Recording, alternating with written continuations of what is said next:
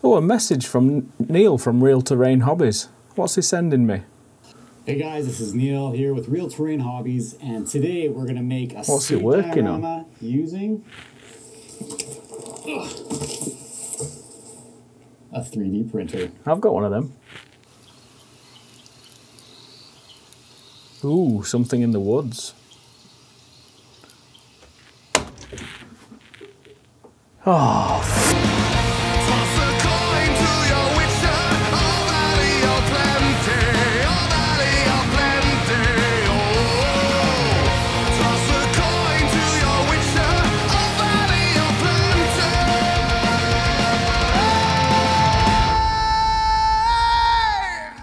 Howdo guys, it's Luke at Geek Gaming, and in this video I'm going to take you through how I built this Witcher diorama. First off, we're going to build a board using some polystyrene and some 1-inch beading. How we assemble that is we cut it to the size of the polystyrene just by simply lining up the polystyrene with the wood and cutting out the size.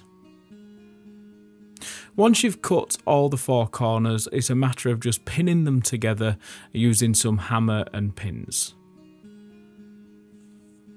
Once assembled, you'll have a perfect square or rectangle that's ready for inserting your foam. The way we do that is just use some polyurethane glue. This can be Gorilla Glue, Gator Glue, whichever one you like to use. Push the foam in and give that about 20 minutes to start expanding. The glue turns to a foam which will hold all the polystyrene in place. And then we do the same for any raised areas on the board. Just place it in place, put your polystyrene down in the area that you want, and we'll cut it to shape in a second. The way that I do that is I just warm up a cheap blade. Just simply heat it up slightly. Don't overdo this, it doesn't have to be too warm, but it's just a matter of warming the blade up so when we cut through the polystyrene you get less mess and you get a really nice flat straight cut. Then I just cut out a rough edge. This is the messy bit, but you don't have to pay too much attention to this part because we will be adding my modelling compound to this afterwards. Weigh that down for about 20 minutes, but while that's drying we can plan the rest of the diorama. I'm going to put like a little bit of a lake in the corner just to add a little bit more detail and just melt that away with the creme brulee burner. My modelling compound can be purchased from www.geekgaming.co.uk. All you've got to do is add water to this and turn it into like a nice slop, like tuna mayonnaise, that sort of consistency. And all we've got to do is paste it on and then we can make our really nice natural landforms. The reason that we use this rather than other plasters or clays is because it's very fast drying. It's very easy to work with and all you've got to do is just paste it on like this. You can put some compound under your stones and around the stones, 1 to hold them in place and glue them down, and 2 it helps blend them in easy. After you've got this all in place and you've got it all over your diorama and you've got your natural landforms how you want them, give it around 20 minutes to start firming up. Once it's all nice and firm, just wet your hand a little bit and then you can just smooth it out and blend that into all your rock molds. Any areas where you want some sort of falling earth, you can shape that and sort of sculpt it into the design that you're wanting before going on with your ground covers. Then after say 40 minutes if that, we're just throwing on some brown paint. Any brown paint will do. If you're going for like a more deserty setting, use a lighter colour. This doesn't have to represent the colour that it's going to be, it's just a colour just so that when you put the flocks on it's not going to show through. For the washers on the rock moulds, I'm using the same brown paint with some mucky brush water. I'm actually painting these a lot darker, so I put a very dark black wash on. The reason is because we're going to go for a frosty sort of winter theme, and when there's snow on there, anything contrasting needs to be darker than it actually would be, just so it looks a little bit more realistic. So I'm putting a very strong black wash on. Now for trees, I'm using some sagebush. This can be purchased from Scenic Express, I believe, in the USA. They're great for making quick and easy trees and looking great. All I'm doing is I'm finding gaps and breaks in the bottom of the trees, and I'm just sticking a nail in with a bit of super glue, and then attaching some seafoam. This is a bit fiddly, so be patient. Some activator does make this job a hell of a lot easier. However, I did run out, so I was having to mess to try and get them in place. But just build them up and till you get the desired look. Then I use a very dark grey just to dry brush the rock, just to get it to the colour that it shows some details. Right, so now we're going to be going on to the ground cover stage now. So throw your PVA glue all over the model, and then we're going to be using the forest floor covers from my range, from Forest Path to Forest Ground Cover and Pine Forest Ground Cover. They can be all bought from Geek Gaming below. We throw on the forest path all over. Now, if you want to be frugal with it, you can do, but what I tend to find is piling up flocks does look better. But however, if you are wanting to save a bit of money, put these in patches where you want them rather than throwing it everywhere like I'm doing. Now, I go on with the forest path first to get the overall covering. Then I go on to forest floor covering. This has got bits of bark and bits of like orange flake and green flakes in this to represent like a deciduous forest, and I put this around the areas where the bushes and the trees are going to be, and I sort of try and plan where they're going to be before applying this, so I can get an underbrush sort of look before I go any further. Then after putting that, and I put the pine forest floor covering, I was feeling it needed a bit more sort of barky and like some pine needles and other sort of forest floor coverings in there. So I apply this. The other reason why I apply this one is it's slightly darker than the other one as well, and there's more ground up mulch and bark in there, which it looks a hell of a lot stronger in colour.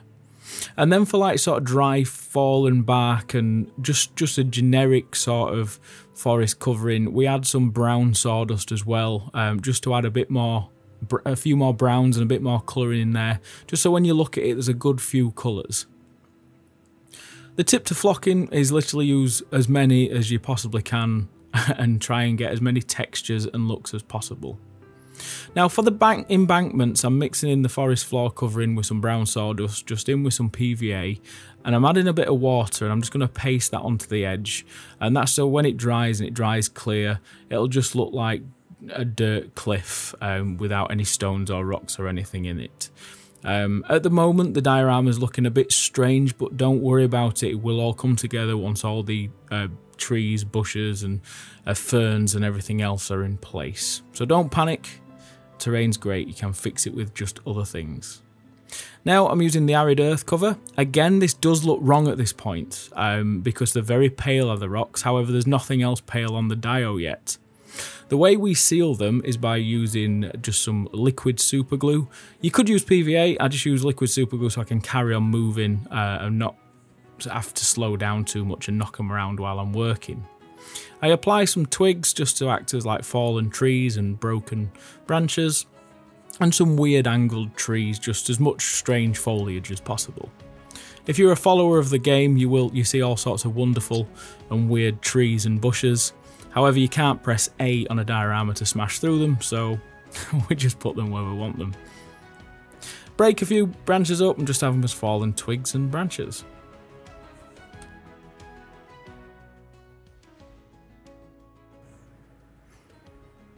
Then we just push the trees in, just simply push them in, and we'll glue them down when we put the foliage around the trees and everything then. Because if you want to change the position you can do, it's very easy to do so. And the way that we attach them in place is we pour more of the forest ground cover around the base of the trees, and then once we spray and glue all that together, it will just hold them in place and turn to like a nice sort of cement and just hold them. If this was a wargaming piece though, it would be very different. And then I just apply some more seafoam. I'm going to go for a bit of a winter look. As I'm building this, I'm feeling that winter would look best. So what I'm doing is I'm applying a bit more seafoam so the snow products and things have more to cling to, so it's a bit more pleasing on the eye. So I apply some more seafoam and then get ready for some ferns. For ferns, I use the tree canopy foliage sheet from my range. The whole reason why I use this moss is because it looks like little ferns. It's a very nice moss. It's great for trees. It's great for underbrush and ferns like this. So great for jungle bases and forest dioramas and wargaming needs. If you'd like to buy any of that, get it from my shop below at geekgaming.co.uk. Now I apply this all over the place. I add quite a lot. I build it up on top of each other, and to lock all that in place I just spray it all with the Luke's APS Scenic glue, and that'll lock it all in place, but we can carry on working on top of this while it's still damp. Next up, gauze bushes and more like dead bushy foresty stuff. I'm just going to use pure sea foam for this. I'm not going to do anything special with it apart from pull it apart and stick it back together and then spray it with a black spray can and then hit it with a grey spray can from above. If you was going for a more summery type dio, just spray it like a really dark brown and then obviously apply flocks like you would if you were making trees, and that would give you a very nice finish as well. But because we're going for winter, I want them leafless, and it makes really nice sort of gauze, just heavy foliage for around the trees and on top of the ferns. Extra plants for not much work. Now, I wanted some tufts to break through the snow, so I'm going to show you how to make some if you've got like a static grass applicator. I'm using some 6mm dead grass from the Luke's APS range, and just simply put the Luke's APS basing glue down and then use your static applicator or your flop box and then go over the top till you've got some lovely dead tufts.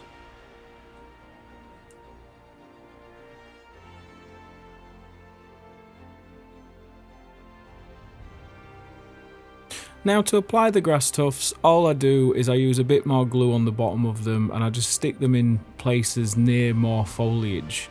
I don't understand how and where grass grows, obviously where it's wet, but just put it where the other plants are and just be as creative as you want with this. Put as many or as little as you like.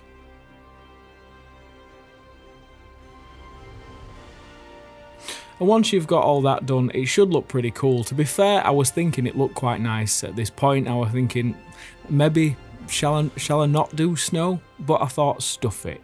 I've got a new snow product that I absolutely love. Let's learn to play it, and let's get it all over these trees and all over the new foliages. So what you're going to do is just spray that down again with the Scenic glue and spray it all over. Completely soak it through. Once you've done that, find yourself the finest sieve you possibly can find. Grab a bag of the Luke's APS snow powder and then sieve that all over your diorama till you get the desired look. What's good about this snow powder, it doesn't react with any glues or sprays, it doesn't disappear or dissolve. So the look that you get when you put it down is more or less the look you'll get once it's dry. And that's why I prefer it. A lot of snow flocks and stuff that I've used in the past, they disappear, they blow away, or they dissolve into the glues and with the solvents and everything else that you use. With this, you put it down and it's going to look how you put it down. So you can sprinkle it, you can use a sieve. For heavier snow, just pile it up like you would a normal flock. And then to seal that in place, just more Scenic glue. If the piece was dry and you didn't want to wet it through again, you could use like a good strong polyurethane varnish through a spray can. But I find just Scenic glue's fine.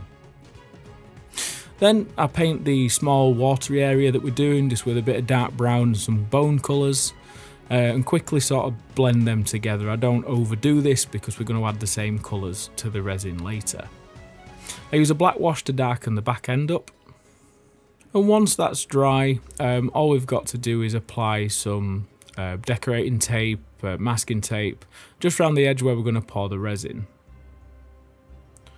To make sure that we don't get any leaks or anything like that, apply some glue around the bottom, PVA glue, wood glue, whatever you want to do. However, I have found that when you do this, don't apply as much glue as me, because if you leave it for quite a while, it gets to the point where you can't peel the tape off, as you'll see later. I'm using CFS epoxy clear resin. If you'd like to buy that with a bit of a discount, check the links below where you can get 10% off your epoxy resins. And apply this into a container 50-50, and then we're going to mix in a bone colour that we use to paint the bottom of the lake or whatever we're going to call it, the water feature. Don't put much in though, because paint really dyes and pigments the epoxy. If you're using inks, you can get away with using a bit more, but with paint, proceed with caution. We're wanting this to look like sort of cold, but like a murky cold lake.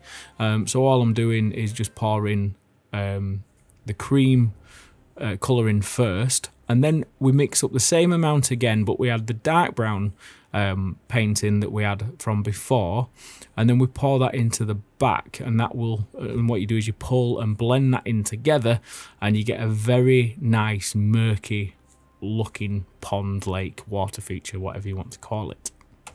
Now after about 20 minutes you'll see loads of little bubbles come into the surface. The way that you pop them is just with a little blowtorch, and that gets rid of them. Now for the models for this piece, I'm going to need to use a 3D printer. Now the 3D printer I'm going to be using was sent to me by Gearbest. It's the Quiditech Shadow 5.5. I have been using this for quite a while now, a couple of weeks, and I'm going to be printing off a Geralt model. This compared to the Igloo Mars, quality-wise, as in the prints, I'm not seeing much difference. However, where I do see a difference is in the actual quality of the printer. It just feels far more robust, it's solid, everything's metal on it. It has got a filter as well, which seems to work, as in, I mean, I can't really smell it anyway, but with the lid on, it is there's no smells whatsoever, and also it runs a lot quieter, which is also an added bonus. So thanks Gearbest. If you'd like to check out the printer, do check my links below. There is an affiliated link if you'd like to buy that printer. Now, just after washing these and having a quick rinse through, I gave them a prime, and then I just started painting them. And as you can see, the detail on this model is bloody lovely. If you'd like to know where I got this model from, all the details will be in the links below. I just chucked some red on his knees. It's like a brownie red that I use. I think it's called Hull Red from Vallejo. And then I just use a saddle brown on all the leather areas. And just do it a very quick paint job. However, the detail on this model is immense. To say I've printed this at home, I'm very impressed. And I'm sure once it's painted you can see the details yourself. I'm not a great painter by any stretch of the imagination, but just a couple of colours and a couple of washes, it brings this model out to an awesome finish. And I did enjoy painting it, spent a good few hours painting him. I also printed up a Le Chien, just for another model in the background, just to set the scene a little bit. And this printed just as nice, and I'll find the link as well for that model, which you'll see in a second. The next day, I peel off the masking tape. As you can see, the glue has gone through the masking tape and stuck it down, so I sand that off later and I just paint it back black. We super glue Geralt and the other models in place. And that's about it. I don't feel like I need to do much more to it. Maybe a couple more details here and there, but I'm very happy with the build. I'll leave you with the sample footage of the diorama, and I'll see you at the end.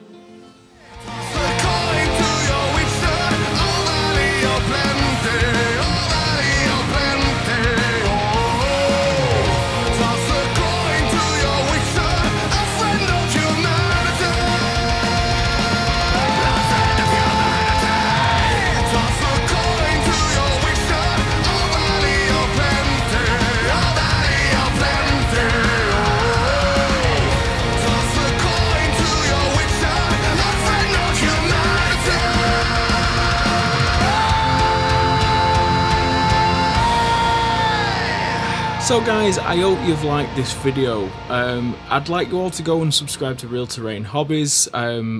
Obviously, we've both had the same idea, we've both received printers, and it's such a funny coincidence that we've both decided to make more or less the same diorama. These things happen, but it'll be nice to see how another terrain guy builds a similar diorama using different techniques and everything else. It'll be good to see it different. I mean, I'm looking forward to watching it. I'd also like to thank Scar Productions for supplying me with the awesome metal cover of Toss a Coin to the Witcher. Also, check that guy out and give him a sub as well. If you'd like to replicate this diorama or replicate the look on your pieces, do consider using my shop below, guys. That's my main form of income. So if you'd like to support me, use my shop. All the links to the products used and everything will be there. Okay, guys? If you're in America, if you're in Australia or any other country, look for my resellers, which will also be in the links.